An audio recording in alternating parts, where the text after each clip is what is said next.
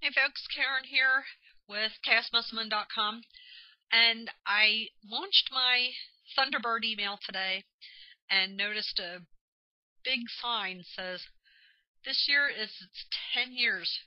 Thunderbird's been around for 10 years. And I'm thinking, oh wow, I didn't realize it had been that long. So why do I use Thunderbird? I think actually it's the best email client you can have, and here's why. When you're an online marketer, it's a good possibility that you may have several different email addresses depending on what you're doing. So you might have a primary email address, personal email address, a separate email address depending on the landing page that you're using. You've maybe set up another email address to catch, if you're doing online marketing like safe lists and solo ads and such like that, so you'll have another email address to catch all of that.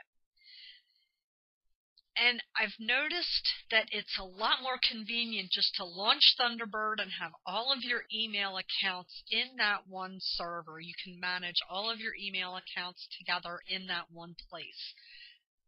With Outlook, it's fine for just one email account, but you can't manage more than one email in Outlook. The other convenient part about it is that instead of having to go to the web-based email, going to gmail.com. Now, I use Gmail. It's one of the most highly recommended for free email addresses. Now, I do have a primary one with my Comcast.com or Comcast.net. But then for business and other things, I always use Gmail.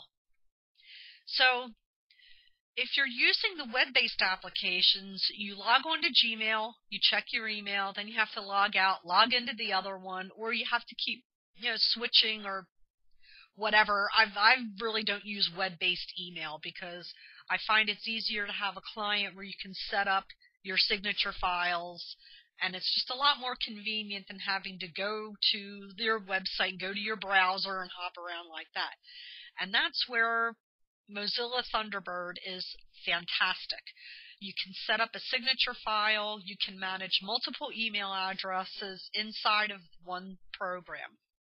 So what I'm going to do is take you through a screenshot on where to get Thunderbird, downloading it, and adding your email addresses into that.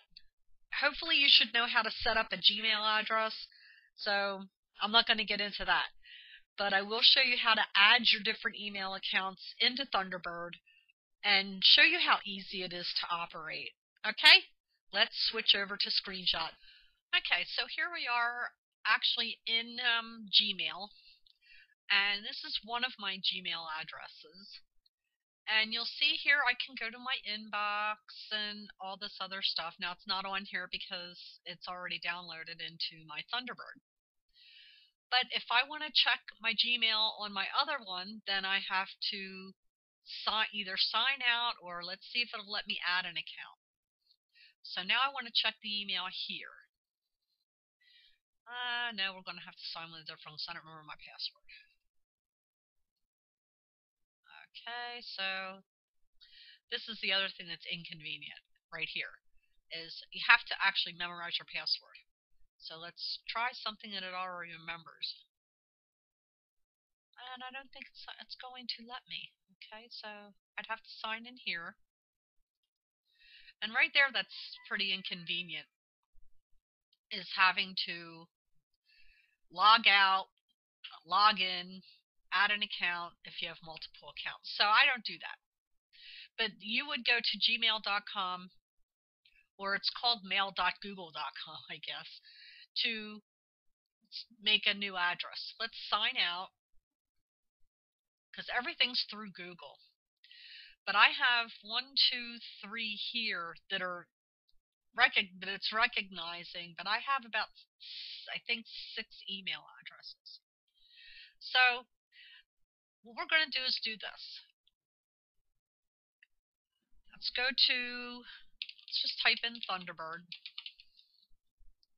Mozilla Thunderbird. So that's where you'll go. Right now they're up to 34.1. So you would download Thunderbird here. I'm not going to download it because I already have it. Then you just follow the easy instructions on installing it and setting it up. Okay, now I have a little icon down here for my email, which you can't see. It's off the screen. Let's launch Thunderbird. And this is what I mean by it's really convenient.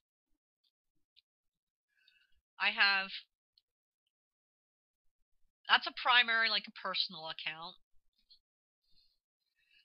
That's an old website that I use, but I still get email through here. Then I have one for my business. This is my primary Google one. That was from an old website I had. Then I've got my PayPal Sandbox email account. And I manage a couple of my husband's. Here's my Comcast account. I can add that in there. Here's another email account that I have. I have separate email accounts for my separate websites. And then I have just set up a new one for advertising.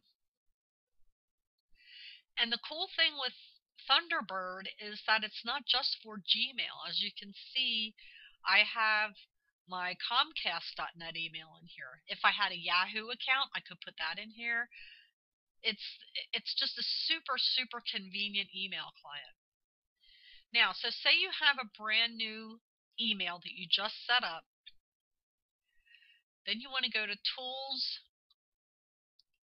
Account Settings, and then down the bottom here, you would click on Add a Mail Account.